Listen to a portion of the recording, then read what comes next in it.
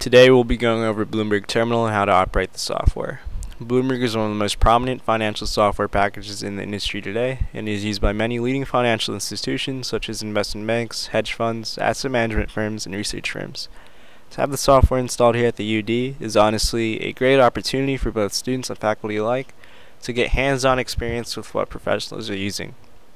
When Bloomberg opens up, you're greeted by the main screen, which I've defaulted to functions for the market under the news setting. At the top of your screen, you can see your recent activity on the terminal, your new messages, as well as the settings panel. Just under the gray bar, you have your command bar, which is where you type in specific commands or functions. And these are pretty much instructions for what you would like the terminal to do. Collectively, the entire database is very extensive, and you can access as much information as you want about the world economy and the financial industry. I'm going to hit the menu button 2 times to bring us to the main screen, and from here you can see the different categories that you can access. The first thing that I want to point out is news, which can be accessed by clicking number 13, news and research.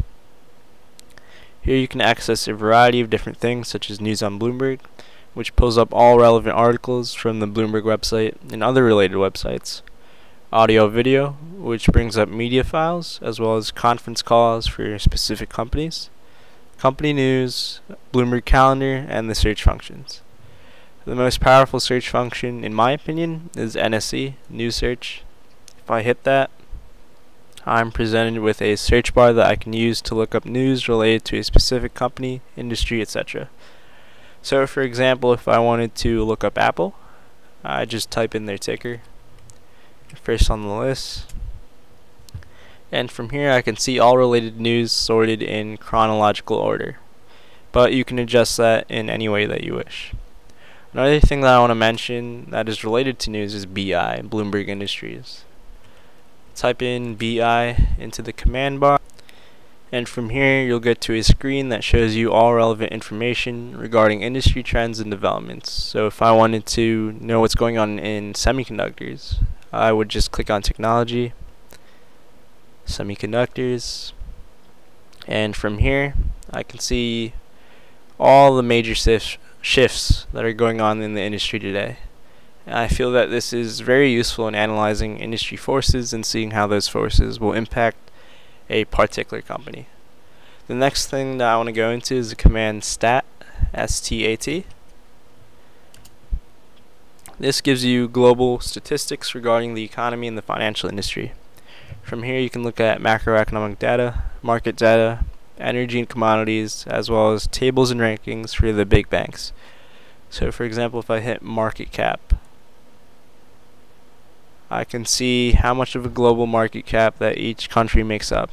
So if you take a look at the US, for example, you would see that it makes up almost 1/3 of the worldwide number. Feel free to play around with the other areas of stat. It's all very interesting. To look up economic information, I would type in ECSD. This pulls up country-specific data. If I wanted to examine the United States, for example, I'd hit the icon, United States, and from here I can see all different kinds of macroeconomic indicators that can be useful for my research. GDP, sales, labor, money and banking, price indices, etc. If you type in ECFC,